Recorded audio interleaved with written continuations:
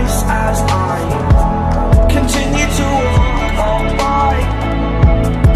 It has been a year and now I'm living on the line. It has been a year and now I'm thinking what's mine, that I'm better off right here without you. Udah, ini gimana? Saya lihat yang wawancara aja ya? Boleh, atau boleh. lihat kamera? Boleh, sana. Bebas, Pak. Oke. Pinggir titik bos kan, anu mah pengen Pak, jalan. saya penasaran, Pak. Kebetulan saya lewat sini. Ya. Cuma di sini agak rame-rame kayak ada apa Ya. gitu.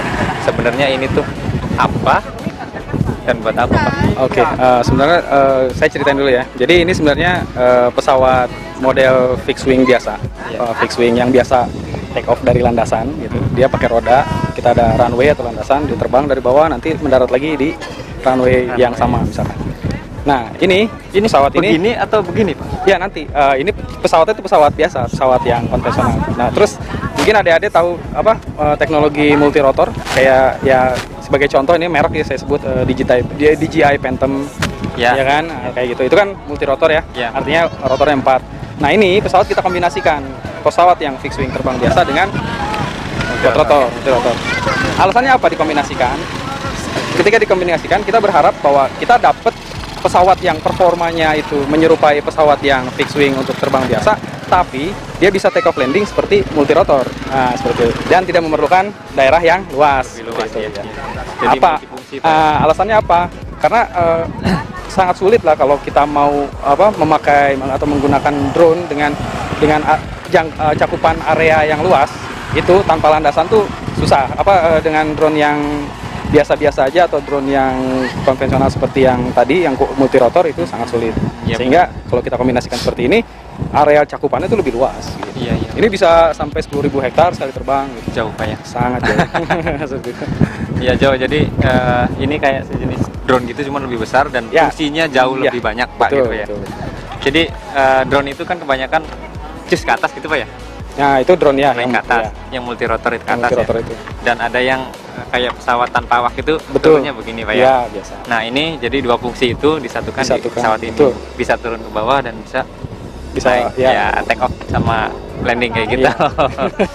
Sebenarnya saya penasaran sih karena sebenarnya nggak lewat sini nggak niat ngeliput ini, cuman Iya. kebenaran saya lewat sini penasaran apa sih, Pak? Oke. Dari mana, Pak? Kami dari AeroTerrascan, Aero Terrascan, AeroTerrascan. Ya, kalian bisa cek nanti di Ya website. mungkin bisa di Google, YouTube ya, atau ya, di bisa Google googling. aja. Itu kita bisa lihat beberapa kegiatan kami.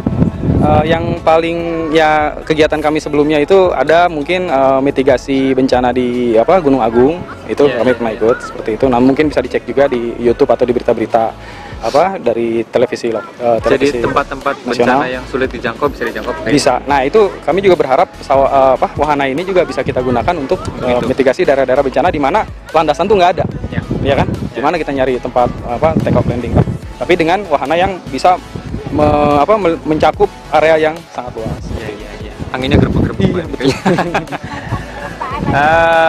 Cukup jelas ya, Jo. Kayaknya cukup sekian, Pak. Makasih banyak. Oke, Pak. terima kasih banyak Iya. waktunya. Iya. Jadi penasaran saya kejawab di sini. Iya. Nanti kalian misalkan pengen penasaran lihat ini, nanti ada video-videonya di sini nanti kalian saksikan. Thank you yang udah nonton.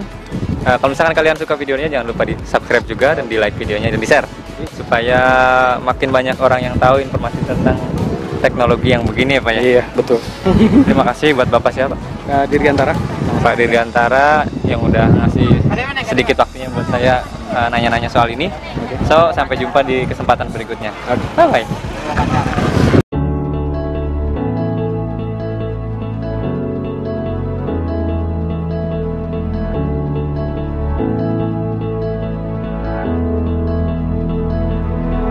Without you, I remember myself, my name.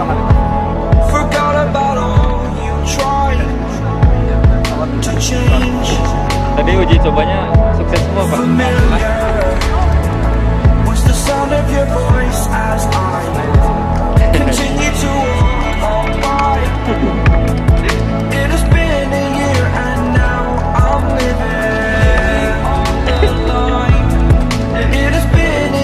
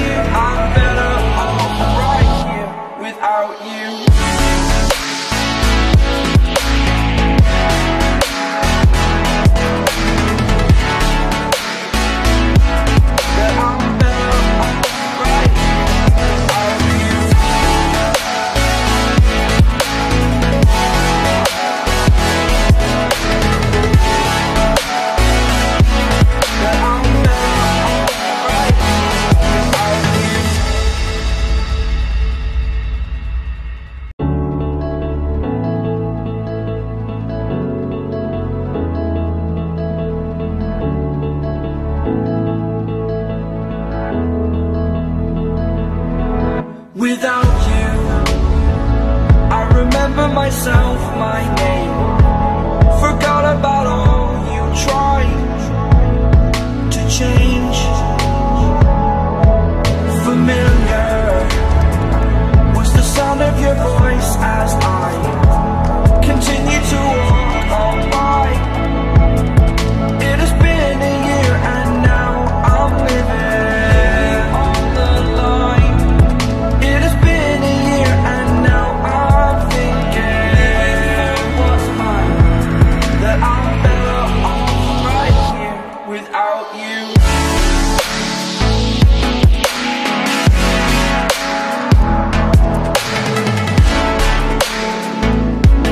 That I'm better off right here without you.